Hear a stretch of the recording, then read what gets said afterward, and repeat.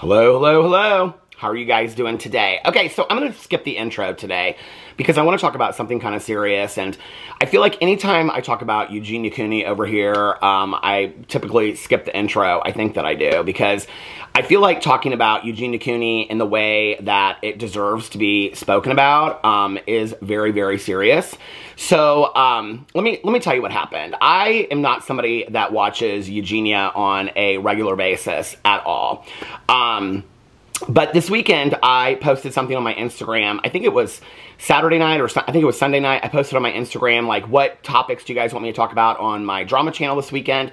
And I got bombarded with people asking me to talk about Eugenia Cooney's TikTok. And I was like, what's going on with Eugenia Cooney's TikTok? I have no idea.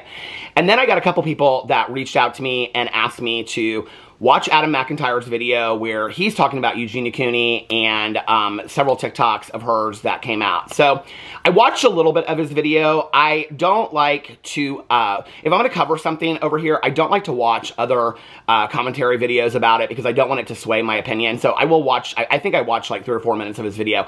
And he's going to be talking about this. He talked about the same thing that I'm going to be talking about today. These TikToks that went viral of hers, where she's eating and she's at Disney World with her mom and things like that. So, I will watch the video after this, but I don't want my opinion or my thoughts to be swayed by anybody else's commentary. So I don't know what, going into this, I don't know what Adam said about this. You know, Eugenia is somebody to me that... The last time that I made a video about Eugenia Cooney, I think I called it something like, Eugenia Cooney needs help. I have a feeling I'll probably title the video something very similar to that today. Eugenia Cooney is somebody, for me, that I think it's an important conversation to have. Now, I want to make this very, very clear going into this video. I know, even if Eugenia Cooney watches this video, or anybody that is around her watches this video, that's not going to change anything in the world of Eugenia Cooney, right? I'm just sharing my perspective on it. And often, when I share things about my personal life or my experience with things, it's just, for me, it's trying to plant the seed in the same way that the seed was planted for me, for other people. So I want to make that very, very clear. Also, in one of these TikToks that she has, she is at Disney World and she's talking about that we just need to treat people with kindness. Eugenia always does this. This is kind of the thing that she does when she gets a lot of negative comments, is that she comes out and says, you know, we're all just human beings, and I think that we need to treat the world with kindness, and we just need to be nice to one another, and we should just, you know, treat each other with kindness. And she just says that over and over and over again, right? Like, that's the thing that she does. She does this often. In the time that I have watched her and covered her, she'll come out when she's getting a lot of backlash, and she'll say, you know, you guys, like, I just think we're all human beings, and we should just be nice to one another and all that kind of stuff, and treat each other like human beings. So, since Eugenia Cooney asked that, I am going to treat Eugenia Cooney in this video the way that I would treat any close friend of mine in my personal life, off of YouTube. So, because this is something that I have dealt with a lot in my personal life, is friends of mine and people in my life that have had eating disorders, okay? And I am not going to walk around that topic, and that's what I was going to say, was the last video that I did talking about her, I feel like whenever I watch people cover Eugenia Cooney, it's like there's always like kind of like this unwritten rule that you can't really come right out and say eating disorder or I'm worried about her, when the comments are literally flooded of people saying to Eugenia Cooney, like, I'm really worried about you. And this is something I said in my last video talking about Eugenia Cooney, is that I don't know how she interprets hate comments from supportive comments, because I see in her videos a lot of really nasty, harsh comments, okay, that I would consider hate comments, right? And then, you know, like emojis of corpses and things like that. I think that's cruel. I think that's a place we don't have to take it. But then I see a lot of comments from people that say things like, I'm really worried about you, Eugenia. I've watched you for a long time. I really care about you. I wish you would get help. I think that's a supportive comment. I don't feel like that's a hate comment whatsoever, right? I also made it clear, I think in my last video, the way that I feel about this is that I do not feel that Eugenia Cooney just existing online with an eating disorder necessarily is her, and I know that people don't agree with me on this, but I don't necessarily think that it's her endorsing an eating disorder. you know, it would be very similar to me as somebody that is in active addiction, and we see this actually on YouTube, you know, with people that chronically smoke marijuana or are chronic alcoholics, and they film videos, and they don't always show themselves on video high or drunk, but that's who they are when the camera is stopping, right? And so, you know, Eugenia Cooney doesn't get in her videos or TikToks, and she doesn't talk about ways to, you know, on eating disorders. There's been websites out there like that through the years. She doesn't get on there and like endorse this lifestyle. She just doesn't address it at all. So people believe that by her just literally existing with an eating disorder online is endorsing an eating disorder. And I'm not sure that I necessarily agree with that. I just want to say, I will say I really worry about Eugenia. I really, this is one of the reasons why I don't really watch her content that often, is because when I am watching somebody and they don't seem very happy to me, or they are, you know, like Amber Lynn Reid is somebody that I don't watch anymore. And one of the reasons why I don't watch Amber Lynn Reid is because she doesn't seem very happy in her life. And she also seems to, or she has, I've witnessed this over time, she's taken her weight issues and she's monetized them, you know? And I'm gonna reference her in this video today because something that Eugenia did is something that Amber Lynn Reid does, but kind of in an opposite way. So I just want to say those things before I get into this. This is a very sensitive topic for me. For those of you that don't know, I have been sober 29 years. My sobriety birthday is December 17th, 1994. It's one of the reasons why I wore my Just for Today t-shirt, which is a recovery slogan, because I'm going to reference that at the end of this. I'm going to make some comparisons between eating disorders and addiction and the recovery of both of them, because I think it's important to let people know that whatever you're struggling with, we do recover. And I'm not somebody, and just because I am sober by way of 12-step program doesn't mean that I believe that that's the only way to get sober. There's a lot of different ways to get sober out there. There's a lot of different ways to get healthy from eating disorders out there, right? But we do recover, and we have amazing lives. And that's what I want for people. And that's one of the reasons why I'm making this video today, is to just simply plant the seed for somebody out there. So I went in and I watched these TikToks that apparently went viral. I watched a couple of them. There are several of them where she's like at Disney World and things like that. Now, Eugenia has been criticized in the past for going to like Disney World or Disneyland and never leaving her hotel room, right? So one of the things that I noticed is she's showing herself out. She's showing herself at a restaurant. She's showing herself like sitting in the park and things like that. And this is important because Eugenia is somebody, I feel like these videos are a way for her to speak to the people that don't like her. Now, a lot of people are speculating that she's trying to reinvent herself on YouTube because she was supposedly banned on TikTok. Well, she talked about being banned on TikTok. The thing is that a lot of people speculate that Eugenia Cooney was banned on TikTok for representing a lifestyle of an eating disorder, okay? Whenever I have said that in a video, I get a lot of comments from people that are like, that's not necessarily true. Now, Eugenia Cooney has said some problematic, questionable things on TikTok that could have got her banned. She accidentally flashed somebody at one point, questionably whether or not it was accidentally, but people, you know, bring that up.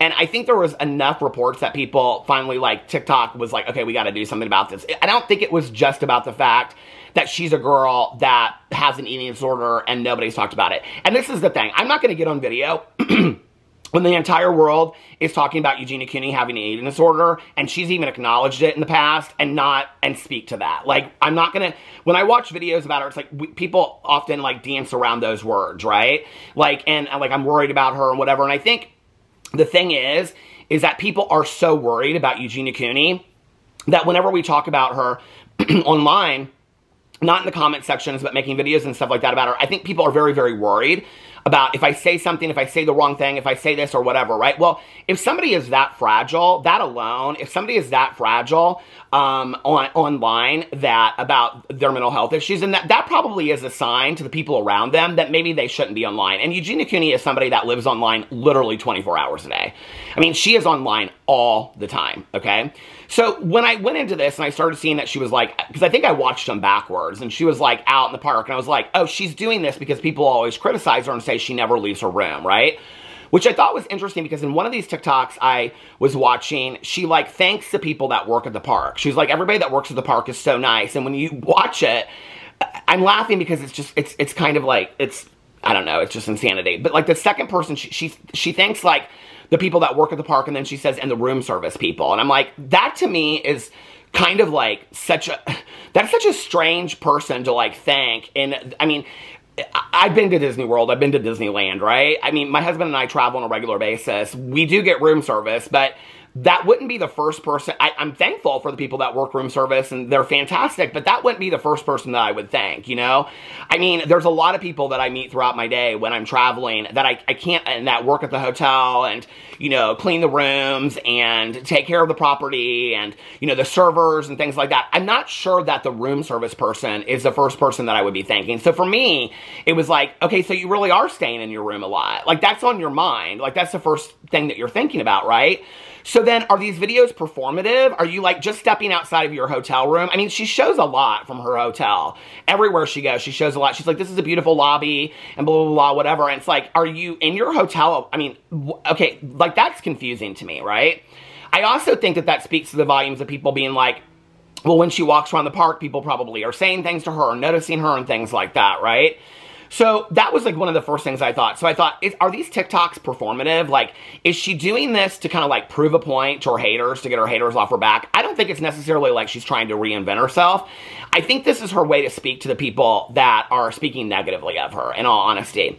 Now, the TikTok that people are referencing that is getting, it like went viral and is getting tons and tons of views, is a TikTok where she's with her mother, and I believe at that time they're like, are they in like Maine or I think they're in Rhode Island, and they're like on their way there or something like that, or she's there for a couple days, and they're like in this hotel restaurant, and she's showing like everything that did you guys see this TikTok? I'm not going to include the TikTok because that's Eugenia's, and people don't like, or TikTok doesn't like when I include TikToks on my videos, so I'm not going to include that over here. I also kind of feel some kind of way about including a TikTok that has Eugenia Cooney desperately eating to prove something to her haters. Like, I don't know how I feel about that, including that in this video. But anyway, so she shows this stuff. I thought it was interesting that she said in there that they gave her like, gave her a, she said something about like, they brought us some egg salad as like, you know, like, I was like, that's kind of like a weird thing for a restaurant to bring somebody as like egg salad. But anyway, so she gets like this lobster roll and fries and all this kind of stuff. And she is like, she takes, and then she shows like this huge plate of like, it looks like arugula is what it looks like just a salad. And the lobster roll is like to the side, and then the fries are in front of her. She takes the lobster roll is like this big. When she takes it, she like shows the side of it. Okay, now I do review videos where I eat food, and people know that I'm on a health journey. And so I am like, I'll take like a bite or two of a cookie, and then I'm done with it, right? She takes, and people will say in my videos, could you eat more of the cookie to actually let us know what the cookie tastes like? This girl did not even bite into any part of the lobster roll, okay? I mean, she literally took the smallest flake off of the edge of the smallest edge of the roll. I mean, there is no way she got any part of lobster or anything inside the sandwich or this roll inside of her mouth. I mean, she's like, oh, it's so good. And I'm like, you literally didn't, you like tasted like the crust of the bread, okay? And there's a point why I'm saying this, right? Then she takes a French fry and she eats like the littlest part of this French fry and she puts it down, all right? Now, the reason why I'm addressing this is because I just want you guys to understand my perspective of what I saw when I see it. So I'm like streaming through the comments, okay? And this is where it's, for me, very, very dangerous. The comments, there are a lot of comments that people are like, and I don't know if she's like deleting comments or whatever. Eugenia Cooney is not somebody that's really known for deleting a lot of comments that I'm aware of. But the comments are very much like, oh, Eugenia, I'm so happy for you. You're like eating again. I'm so happy for you. You look better. I did not think she looked better at all. And actually, she looked very concerning to me. And so all these comments are like, you look so great, you look so good, blah, blah, blah, blah, blah, all this kind of stuff. And I'm like, this is so interesting to me, right? Because like, let's just say if, and you have to think about this, okay, from the mind of like the disease of addiction or the mind of the disease of an eating disorder, right? If she really isn't eating in her head, and this is performative for her, and she's just showing this, and it's not like she ate part of the sandwich, okay? And this is something that Eugenia Cooney has never really done in any of her videos. She doesn't like drink anything on her videos. She doesn't like eat anything. She hardly even eats any candy or anything like that, right? So this is something new for her. which is why I think a lot of people are saying that she's reinventing herself by doing these things. I don't think that's what it is, okay? Because she's taking such small bites of this. I think she's wanting to prove to people that she's eating. But you have to remember the set of where she's at, okay? So if all of these comments under there are like, you look so good, but she knows she's not really eating, she's just eating little bites of this, what that's going to reaffirm for her is that her not eating looks good. And that's where it's dangerous, right? Because we don't know what happens when she shuts the camera off. We don't know how much of that lobster roll she ate. We don't know that. The other thing that's so dangerous about these comments to me is that people are equating eating with the therapeutic solution to an eating disorder, all right? And that is not the case at all, right? Like, for example, and like with addiction, a lot of people believe that just putting down the drink or the drug is the solution to addiction, right? Well, I think that whatever way you get sober, what you know is that just putting down the drink or the drug is not what takes away the mindset, the addiction, okay? There's a lot of issues underlying that you have to work on, to work through, right? So that down the road, you don't pick up again, or that your addiction doesn't float into other areas, because it can float into other areas. It can, you know, addiction is a lot about control. Eating disorders are a lot about control. So when people are saying, I'm so proud of you for eating, this is so great, I'm glad that you're eating, I'm thinking to myself, but is she in therapy? What's going on here with her? Because she doesn't look physically any better to me than she did 6 months ago when I made my last video about her, right?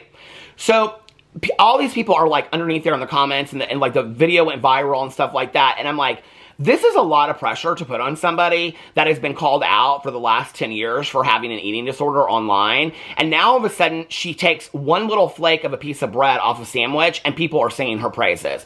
That is a lot of pressure for anybody that has any mental health issues, all right? And what that could do to your head and things like that. And it's very dangerous. Like I said, I've had a lot of people in my life that have eating disorders, okay? And it's very, very tricky. You know, Eugenia said in her video that she wanted people to be kind and treat people like human beings. You know, I can remember I had a friend of mine who is recovering from an eating disorder and is doing fantastically today. She was probably, I would say, like, I felt like my friend at the time that myself and other people around her were concerned about her and her family was concerned about her. And she was a grown adult like Eugenia Cooney. You cannot force those people into a treatment and therapy unless you do like 72-hour holds on them, or I think in what they call it in California, 5150s and things like that, right? And I think the other thing that the misconception about like 72-hour holds or 5150s, like in Indiana where I live, 72-hour holds are 48 to 72-hour holds are extremely difficult to get on people because you have to work with like a doctor, a judge, and then at the end of 72 hours, I mean, we don't really, like, especially on an issue like eating disorders, we don't live in the world of, like, 1950s psychiatric hospitals anymore. Thank God, right? But, like, that's not the world that we live in anymore. So even at the end of 72 hours, if they evaluate you, they're going to be evaluating you for whether or not you're a safety to yourself or others, okay? And if at the end of 72 hours, Eugenia Cooney or anybody else has said all the things that they need to say, they're going to let you go, especially as a grown adult, okay? Like, you do not have to sign yourself into treatment. And I think that that's like this misconception. People are like, why aren't they stepping in and doing anything? Well, the thing is that you also have to educate the family. You also have to educate the friends around them, right? Like, my dad was somebody that had to be highly educated about addiction to learn how to set boundaries and limits with me, right? It wasn't just about, let's stick him into treatment, whatever. It was what came after that. You know, for example, if Eugenia Cooney's family would be educated on it and say, these are the boundaries we're going to set if you don't take care of yourself because we're that worried about you, right? And that's what's troublesome to me, is when I see that she's surrounded by people that aren't setting boundaries and limits, okay? They're willing to go to Florida with her, or where, I think she's at Disney World, not Disneyland, but I could be wrong. Wherever she's at, and they're engaging in these videos where she's showing people that she's eating, okay? And you know, like I was going to say this, you know, I had this friend of mine that I felt like she looked emaciated, okay, before she got help. And this was many years ago. I felt like I was worried about her. Like, and I just felt like she was like, and we would go out to dinner and things like that, and she did all the things that I've witnessed through the years with my other friends. She pushed her food around on the table. She took very little bites of things. She ate things that were high in sugar to give her energy instead of, you know, like eating real food that would give her real energy and things like that. She did not look healthy at all. She was always tired. tired. She didn't have a lot of energy. And she rarely ever wanted to leave home because anytime she did, people were commenting on it, right? So she stayed at home a lot. You know, she worked from home. She was able to work from home and all this kind of stuff. Actually, I should reach out to her because she might be willing to come on here and do a video at some time because I think her story, I share a lot about recovery, and her story is recovery from eating disorder. I think she'd be more than, she talks a lot about it, and I think she'd be more than willing to share it, right? But we basically did like kind of like an intervention thing on her, and it wasn't led by me, it was by her family, where everybody came around her and said that they were concerned about her. And, you know, the thing is that any one of us in that room that day that would say anything to her about, we're very concerned about you, we're very concerned about your weight, how you look, you don't eat, you push your food around, I'm really worried about you, I'm worried you're gonna die, I'm worried you're not gonna be here to enjoy life with us, on and on and on. Each one of those comments that we would say those things to her in a very kind way, because we were coached to say it in a very kind way, she would respond to us and she'd say, you do not love me. You do not care about me. If you cared about me, you wouldn't be saying these things. And we were saying very supportive, loving things to her, right? It wasn't until the end where her family basically said that if you don't seek help, then we no longer can continue to support you, and everybody in this room stands behind this, and there was like 10 of us in the room, and that she was willing to go in to get treatment. And it was not her last treatment. I think she had 2 treatments after that, and then finally started getting healthier, and today she's healthy, but she still struggles with having an eating disorder today. It's something that you struggle with your entire life, okay? So when people are commenting on this video, it's almost, for me, the people are a bigger issue than Eugenia Cooney is at this point, because the people that are leaving the comments are like, you look so great and all this kind of stuff, and I'm so happy that you're eating. That is not a solution to this. It's not like she's sitting there on video and she's talking about, well, I had my therapy session yesterday and I went to therapy and therapy was so great and I'm really glad that I went to... That's not the conversation that she's having on her TikTok. She's not having TikToks even sharing awareness, okay? She's not even at the first part of awareness of saying, you guys, you have brought this to my attention for years. I'm fully aware that I have an eating disorder. It's very scary to me. And the thing is that people that have eating disorders or addiction issues, they live in denial for so long, you know? For years and years and years, I knew I had a problem. I didn't know how bad my problem was, you know? And when people would say to me, you have a problem with drinking and drugs, I would say, no, you have a problem with my drinking and drugs. I don't have a problem. It's not a problem for me. It's a problem for you. And what I would do is I would isolate those people out of my life. Well, we've seen that historically with Eugenia Cooney. When people speak out, there's been influencers in the past that have spoken out and tried to get Eugenia Cooney help. And what does she do? She gets rid of them, okay? Well, that's what I did in active addiction. She's in her active eating disorder right now, right? So when people are saying things to her like, I'm so proud of you for eating, that's why I wanted to make it clear in the video how little I witnessed. You can go over her TikTok and you can see it for yourself. How little I witnessed that she was actually eating in this videos. It was very concerning to me because people are singing her praises for it. And I'm like, I think it's great that you have support. You know, she's saying, hey, thank you for the support and blah, blah, blah, whatever. That doesn't take away from the fact that the girl needs some serious help.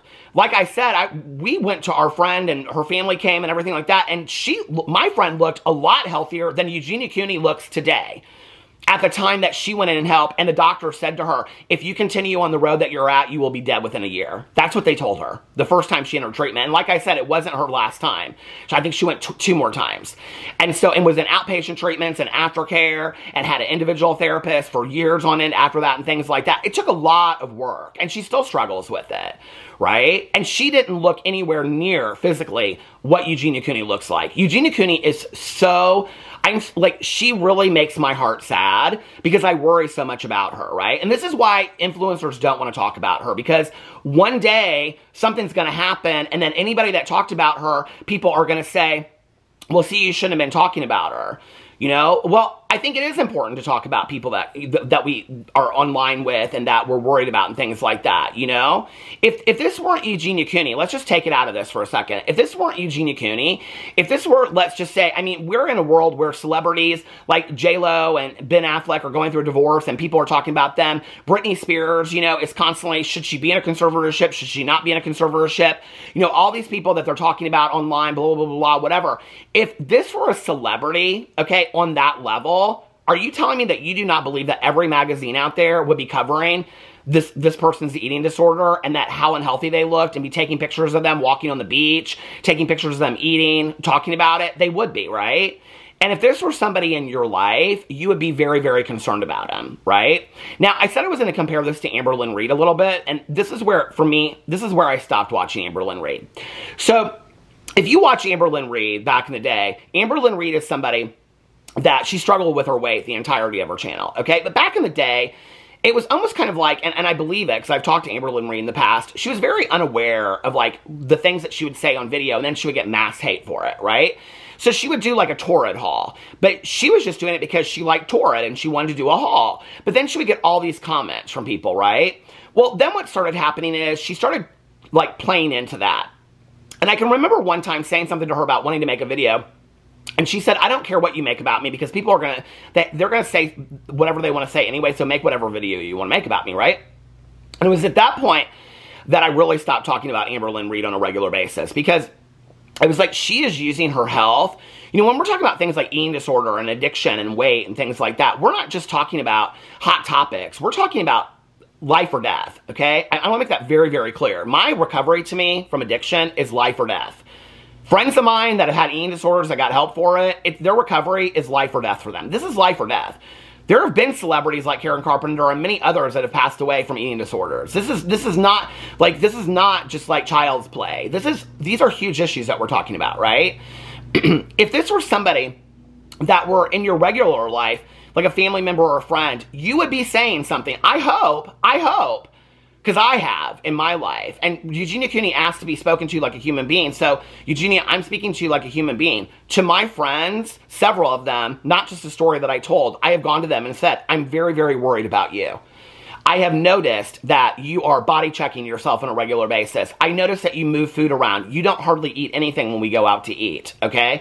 I notice that you've lost a lot of weight. I notice that you seem to lack energy. I notice that you have a lot of the signs and symptoms of an eating disorder, and you don't want to talk about it, right?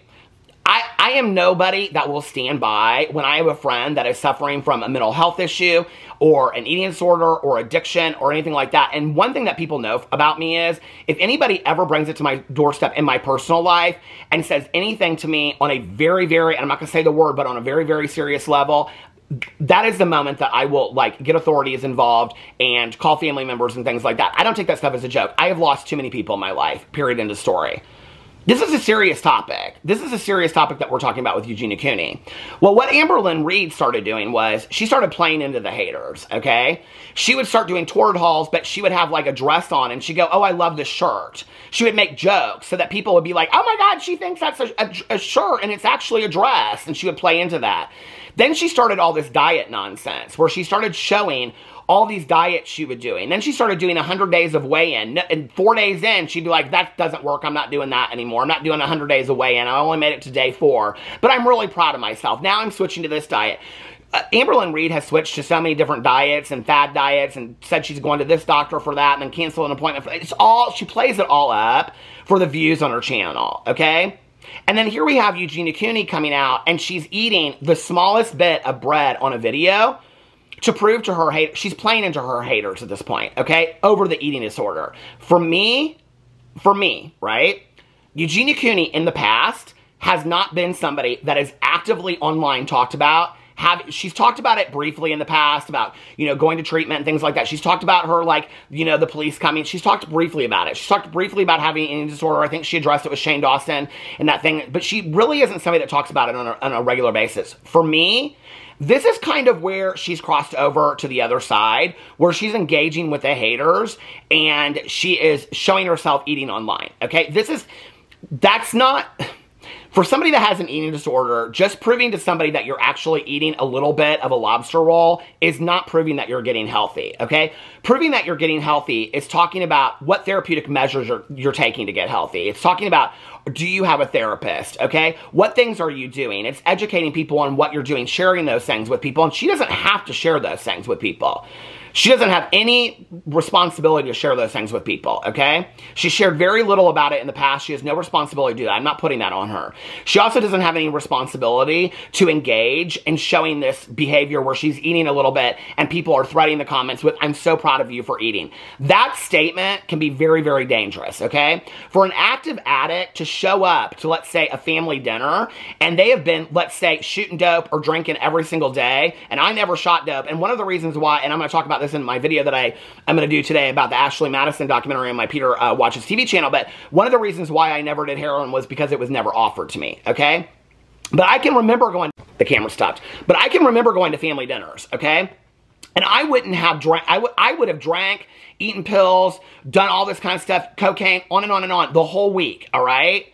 And then the morning of the family dinner, got up and been like shaken and trying not to use anything, having to use just enough to get by so I didn't have DTs and wasn't shaken and didn't look bad enough to show up to dinner. When people would say to me at family dinners, you look really good, what that said to me in my head was, they have no clue how much you're using. You can use more. Actually, you could probably use the day of the next family dinner. That reaffirmed for me that I was getting away with what I was doing, okay? So when people are saying those statements on there, and I'm not telling anybody to leave comments that are harsh because I think that's cruel, but, you know, the comments that people leave were like, they say, I'm really worried about you. I'm not telling people to leave those comments either. Leave whatever comment. If you want to shine her on and say that you think she looks the healthiest she's ever looked, that's the comment that you need to leave, then leave it, okay? I'm not going to tell anybody what comments to leave on any kind of videos. I'm not going to tell anybody who to watch. I just think it's important to be aware of what we're saying when we're saying it to somebody.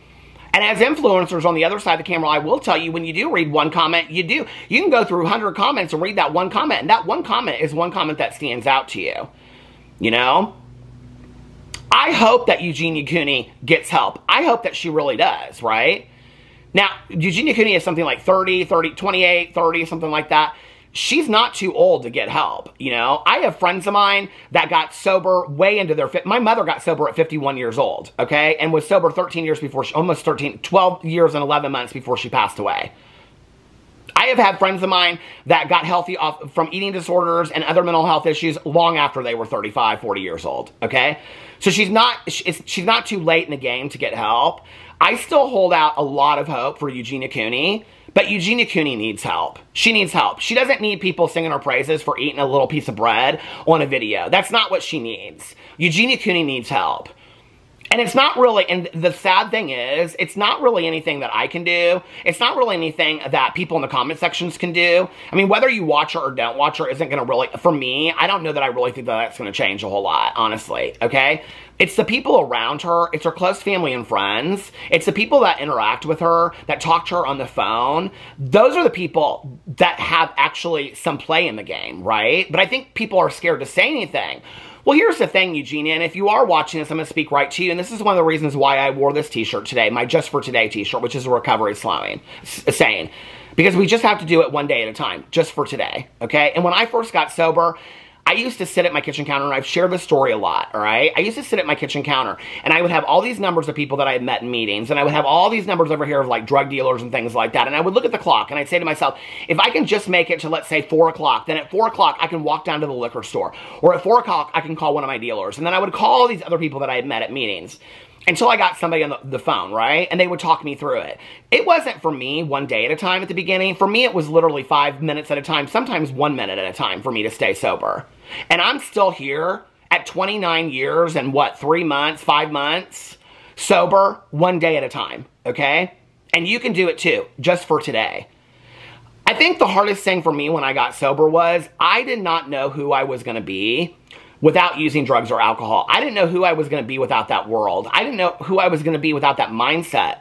You know, we talk in recovery about character defects. We talk about things that protect us. All those things were things that had made me who I was, that protected me over all the shit that had happened to me for all the years before that. Not to mention that I do believe that I was born an alcoholic and an addict, and I think a lot of people are born with mental health issues and things like that, right? And I believe that I was born as an alcoholic and an addict. So I think that contributed to it greatly. But I had a lot of stuff in my life that I was trying to control and had no control over by my addiction, and I had a lot of things that I was trying to mute because I didn't want to think about or have to deal with by my addiction, okay? So the scariest thing for me in the world was to walk through treatment. Had I not been completely out of my mind the night that I walked into treatment, it was my 5th treatment, okay? I don't think that I would have ever walked into treatment. Had my dad and people in my life, my dad called all of my friends and said, if you really care about him, do not take his calls. My dad called my mother, who was in her own active addiction, and said, if you really love him, do not take his calls. He will manipulate you to come and pick him up and get him out of there, okay? Then my dad said, I love you enough that I'm going to set these limits and these boundaries for you, okay? And these are the things that are going to happen if you don't get sober. I'm done. I wash my hands of it.